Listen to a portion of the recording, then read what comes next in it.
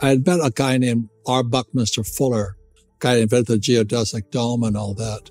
And so all through my life, I studied Bucky Fuller, and he got to me.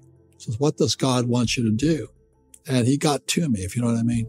And I said, well, we don't teach money at school. And I think I do understand about money now. And with that point, I started to teach entrepreneurship for free in Hawaii, because I wasn't doing it for me this time. I was doing it for what Fuller called the universe, to give back your gift. That teaching in Hawaii wound up to be Rich Dad, Poor Dad. Our schools teach us not to make mistakes. And what Fuller says, we learn by mistakes. Like a baby can't learn to walk unless they fall down. So the reason many people fail in life is because they're afraid of failing. And I was just teaching games via games, encouraging people to make mistakes and how to learn from your mistakes. So that was the process. So it wasn't about me getting smarter, making them smarter. It was basically teaching them how to make mistakes and get the principle. So my biggest lessons was learning from people I thought were smarter than me, like the accountants and the attorneys. And they turned out to be crooks. Well, the reason the rich don't work for money is number one expense is tax. See, there's three kinds of income: earned, portfolio, passive. So earned income is if I get a job, that's earned income. If I'm a doctor or a programmer, that's earned income because I'm working for it. If I buy, let's say, Apple for $10 and I sell it for $20, that's portfolio income, capital gains. But passive income, which is cash flow, is never taxed. So it's not, so these guys are screaming right now in America, tax the rich. I said, good luck. Because most of the guys complaining, they don't know there's three kinds of income. And the rich don't have jobs anyway. They have assets. And so the average schmo out there, poor guy, sent the kid to school. They don't learn this. Debt is a four-letter word for most people. There are many people in my position, so-called financial gurus, who say live totally debt-free. And there's other people who say cut up your credit cards. And, that's good advice for certain types of people. So you should definitely cut up your credit cards if you can't control your spending. And the other thing about debt, there's good debt and bad debt. And if you only have bad debt, which I classify student loan debt as bad debt, the main reason it's bad debt is because it's the worst possible type of debt. You see, if I get into trouble as a businessman with debt, I can declare bankruptcy and I'm clean. But the trouble with student loan debt, you can't do that. It hangs around your neck for the rest of your life. So if you're a student, you shouldn't take on student loan debt unless you absolutely 100% guaranteed that you will commit to graduating. Everybody can do the same thing I do because the tax laws are for everybody. We don't say, well, the tax laws are only for the rich. No, the tax laws are for everybody to use if you have the right financial education. And the reason I'm an advocate of financial education, without that education, you'll have to pay taxes. You see, very few people will buy what I do, make $1 million and pay zero tax.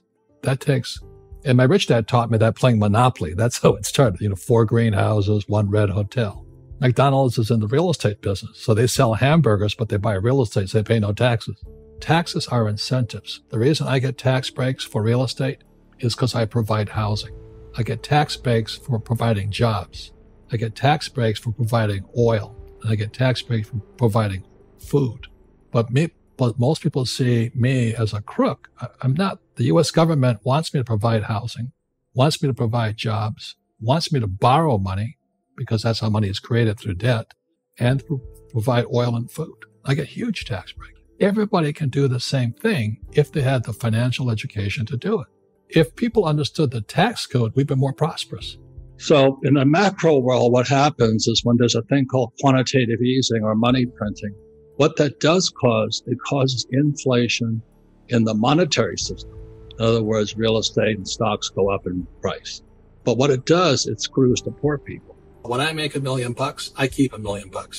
And the reason is because I don't make it by working for money. See, if you work for money, you're taxed. So that's why lesson number 1 in Rich Dad, Poor Dad is the rich don't work for money.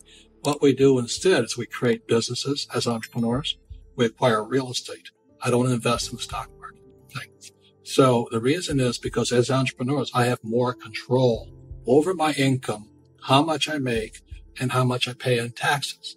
And because I'm an entrepreneur as well as an investor in real estate, I pay zero tax.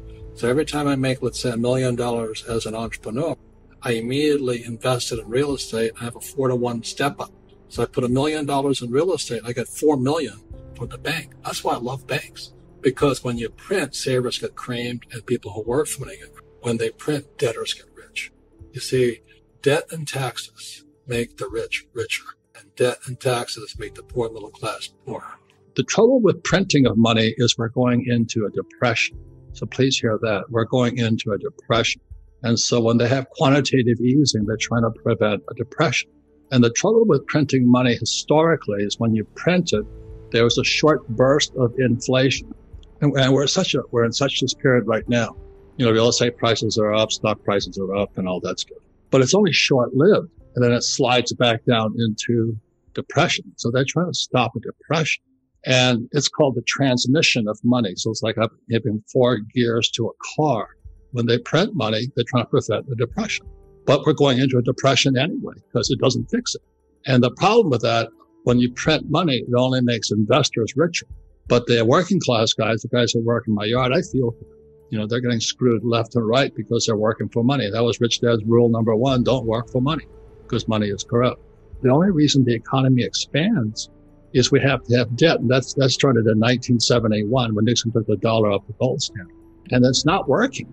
When I came out of school, I think the debt to GDP ratio was only like 20-1, 20%. Today it's 140%. We're bankrupt. I know most people know this, but if they keep printing money, the inflation is short-lived, but it's only in people who can get debt. Small ebook, big impact, The Wealth Tree. The only 4 ways that will make you financially free forever. Download it here for free.